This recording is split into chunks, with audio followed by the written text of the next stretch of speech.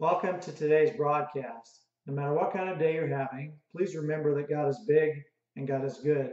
He is bigger and better than you think. Now, no offense to all you dog lovers out there, but when I see a car with large dogs moving constantly between the front and the rear seats, I see a torn up interior. When I see a car with a ladder hanging out one of the windows or a lawnmower sitting in the back seat, I see a poor prospect for a good used car. Recently, I saw three people trying to squeeze a queen size mattress into the trunk of a subcompact. And yet, people who neglect their own vehicles don't want to buy a vehicle that's been treated like they've treated their own. They want to start off in a car that has nothing wrong with it. They may end up misusing it, but they want it to be as perfect as possible in the beginning. Nobody wants to see a human life start off with anything gone wrong either. In the days before all the imaging was available during pregnancy, family members stood by anxiously in the hospital waiting rooms, hoping to hear the words, "Everything's fine, the baby is healthy." But even with today's access to prenatal information, family members still have a certain amount of anxiety until both mother and baby are pronounced healthy.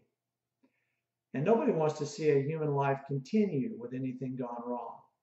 The healthcare industry wouldn't represent 1/6 of the US economy if we thought otherwise. But we have a serious disconnect. While we want the healthcare industry to make us healthy whenever we're not, we don't expect to live in health. If you don't believe me, just listen to how we talk and think. When we see an awareness campaign about a certain health condition on the television, do we refuse to even consider such a condition, or do we say, "I wonder if I should get checked out"?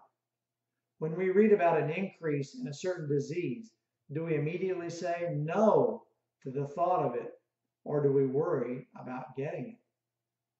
When we hear all the talk about family members who have died from such and such condition, do we immediately say, "Well, I refuse to die from such and such condition"?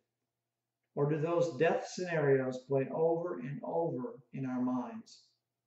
We have a serious disconnect between what we want and what we expect. And unless and until we intentionally do something about it, what we want and what we expect will remain disconnected. It's not enough for us to understand and accept what Jesus did for us in eternity. If we want our desires and our expectations to be connected, then we must understand what Jesus did for us in this life. For more, please visit givemethatmountain.org and have a great day.